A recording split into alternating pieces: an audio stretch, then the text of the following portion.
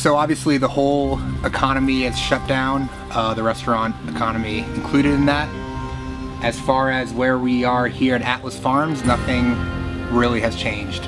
In order to make sure that we still have delicious, fresh produce to supply to the restaurants when we do reopen, we have been trucking along here.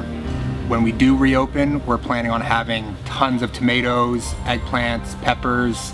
It's really a farm that's tailor-made to Atlas chefs to fulfill all of their needs the best way that we can. My name is Larson Weinstein. I am the farm manager here at Atlas Farms.